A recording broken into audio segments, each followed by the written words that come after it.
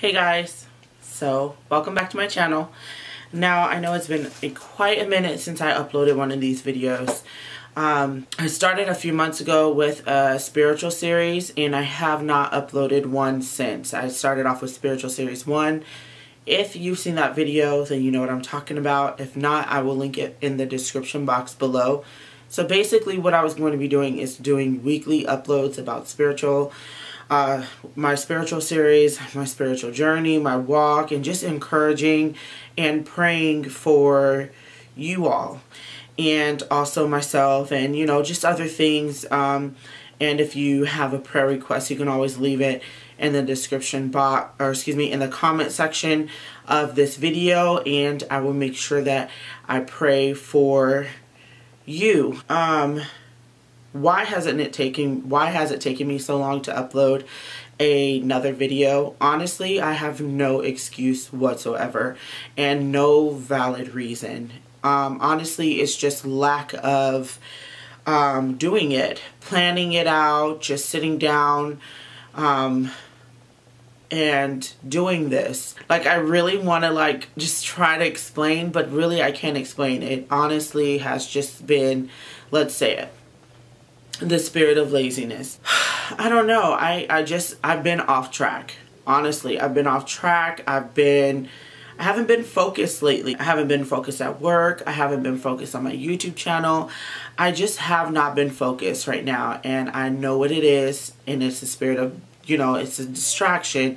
And honestly, I gotta fight it off, because that's what the enemy wants us to be, distracted from our purpose and from, you know, God. So I just was like, you know what, let me just sit down and talk with you guys and, you know, just get this done. I've been told so many times this is what I'm supposed to be doing, so I'm gonna do it. And I told God that whatever platform He has given me, whether it's a high following or a low following, I'm going to use it to His glory, because I'm only here because of Him. So with that being said, I wanted to talk about, I have these little, I'm going to show you guys. I have these little booklets called Our Daily Bread. And so basically what it is it's a daily, like a daily read. It's like a page long, but the booklet's really small. See, this is the size of my hand, and this is the booklet. So it's really small, but I think they have big print and they have small print, because I believe my grandmother has the big print. But it's like, I think it's every 3 months. Yeah, every 3 months inside of one book, and then they'll send you another little book, and it's absolutely free. You can sign up online. Also, if you don't want the booklet, they do have an app. I will try to link the app in the description box below, but I have the app and the booklet. So like if I'm out and about, like at work or something, I will tend to look at my app. But I also take my book with me out and about. So like at work, if I'm on my break and things like that, I can study. And because sometimes I just like things to feel. Like some people are into reading their Bible on their phone. I use both. I literally use NIV on my phone, the NIV version, and I use KJV hard copy Bible, because I love to touch it, feel it, take notes, highlight, that whole shebang. You know, technology's not going to always be there, and Lord knows that one day they're going to try to take our Bibles away from us too. So anyways, today is March the 20th, and I'll also tell you what March 21st is going to be like, because I'm going to try to get this up by March 21st. That way you can kind of study that one too. So I like the title of this one, and I haven't read this yet. The title for March 20th is A Good Season, and the reading is going to be in Ecclesiastes chapter 3 verses 1 through 11. One of the focus verses is Ecclesiastes chapter 3 verses 1, and it says, "There is a time for everything and a season for every activity under the heavens." And that's so true. Now, I'm not going to go ahead and read this whole thing to you guys, but I just kind of want to reflect on some things, and then I'll go into prayer. The next video will probably be more expanded. It'll probably be a little bit longer because I'll have everything planned. I'll read a couple of verses, kind of like the first video. But right now I just had to sit down and talk. I had a little bit of time. I had some energy, and I was just like, you know what, Brittany, sit down, throw your camera up, and let's just, let's just talk this out. Because I have been going through a lot. I have not been to church in 4 weeks, which is extremely long and uncomfortable for me, and it's been nothing but the enemy keeping me from church. Spirit of laziness, spirit of being tired. I have no excuse, and this ends today. I'm taking back my life, my strength, and I've got to move forward. And I'm trying to be an encourager, is also an example, and a leader, so I have to do my part. I'm not perfect whatsoever, and I don't want anyone to ever think that I am perfect. But our goal here and our reason for being here is to try to be like Christ, and Christ was perfect. And so that's what you can try to be, but I feel like we will always fall short, which is why we have a forgiving God, because he forgives us for everything that we do wrong. So just always remember that if you don't get something right and it's wrong, maybe the first, the second, or even the third time, God is going to forgive you, and you move forward. You ask for forgiveness. You confess the things that you've done wrong, and you move forward. Don't sit there and dwell in it in self-pity. Get up and move forward. And that's what I'm doing with myself, is moving forward. What I think about the verse where it says, there is a time for everything and a season for every activity under the heavens. I feel like there are so many things. Everyone tries to do so many things at one time, and some are successful with doing that, and some aren't. A lot of people aren't. Whether it's, doing things in the church, you just want to get your hands wet, your feet wet and everything. Whether it's, the choir and the youth and the kitchen ministry and, all those things. You want to just get your feet wet and everything. Or if it's your job. For example, I'll choose myself. Like if, and this doesn't always pertain to me, but I'm just using me as an example. For example, if someone has a full-time job, and they have children, and they're a wife, and they also are trying to do the YouTube or a second job, and they want to also achieve their hobby on the side, which is a fashion designer, and they're trying to do that, and then they've got this going on with their family, and then they've got this going on with their job, and then they're also in school and they're falling behind on their grades. That is a lot of things to try to achieve at one time. Is it possible? Yes. Y'all know my motto. With God, all things are possible.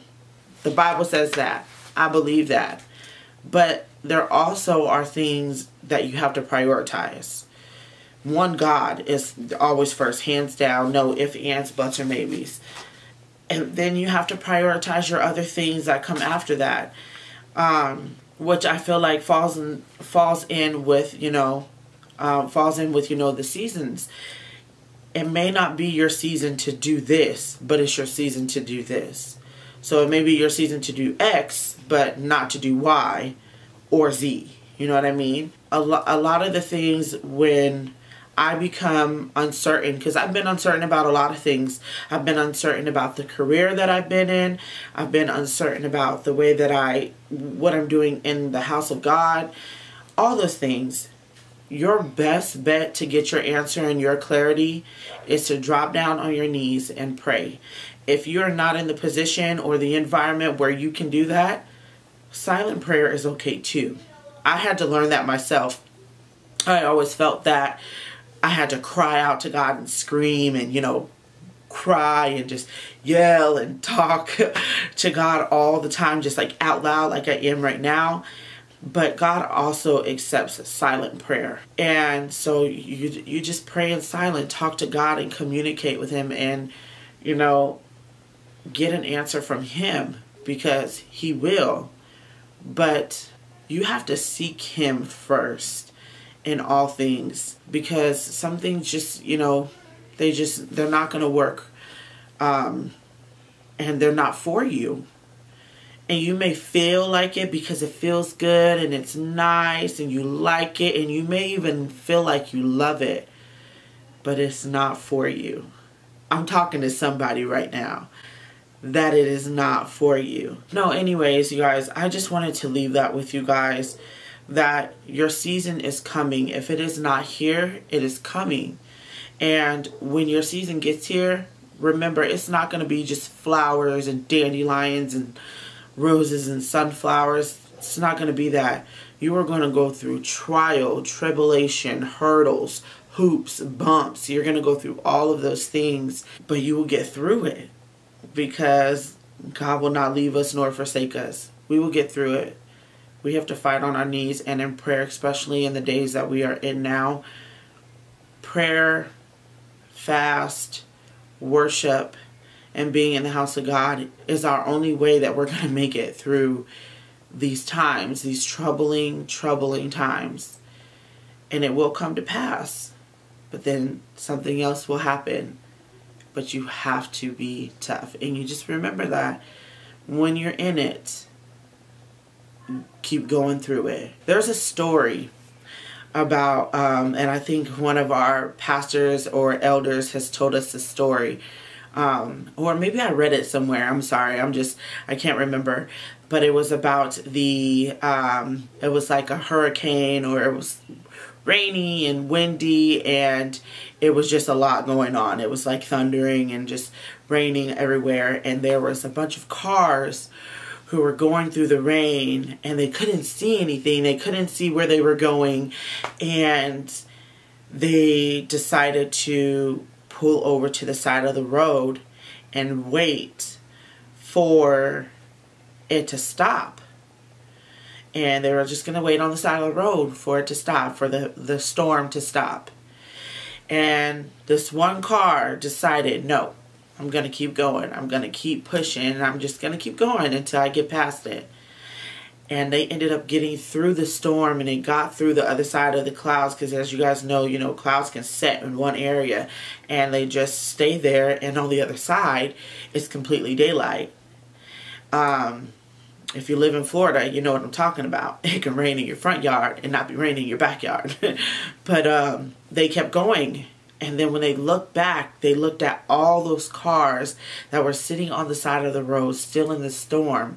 But because they kept going, they got out. That is the same thing that applies to your life. You remember that. You just keep going and going and going. Even if you can't see the way. You can't see the light in the end of the tunnel. We're not going to see things all the time and how they end. But they are going to end. You're going to get through. You just have to believe and keep pressing forward. This applies to myself. I'm speaking to myself as I am speaking to you guys too. Because there's been times where I've given up. I've gotten sad. I've gotten depressed. I've became unsociable. I became angry. I became and just sitting here in self-pity, and instead of getting up and saying, I'm not going to let this defeat me. The devil is a lie. And keep pushing. See, I've done both. But you can't be hot and cold with God. You either going to be in it or you're going to be out. So he's not going to accept in the middle when it comes to when it's your time to go. He's not going to accept in the middle. Well, God, I served you sometimes, but sometimes I went to the club and I was shaking it all over the DJ guy. Like, no, he's not going to do that. He's not going to accept that. You either in it or you out. I'm in it. I'm 100% in it. And I'm not going to let the enemy distract me, put me down, tear me down, steal anything from me. And don't let him take anything from you. So we're going to close this out, you guys, in a word of prayer. But first, the next, for Wednesday, March 21st, the topic is called Walking on Water. And one of my favorite books in the Bible, the reading is going to be Matthew chapter 14, verses 25 through 33. Matthews is a good book. So it's some people, when I first started reading Matthews, it was a little scary to me, because I was new in the game a little bit, but I wanted to read and I wanted to just explore the Bible and things like that. And I started reading Matthews, and sometimes it gets you right there, but it's the truth, and that's why you feel that way, because you know. Anyways, we're going to go ahead and close out in a word of prayer. Hold hands with me. Okay. So, Father God, we come before you. Lord, we thank you for this day. We thank you for waking us up this morning. We thank you for giving us the activities of our limbs. Father God, we just come before you and just want to say thank you for all the things that you provided, the things that you've given, the things that you've taken away, the things that you have placed in our lives.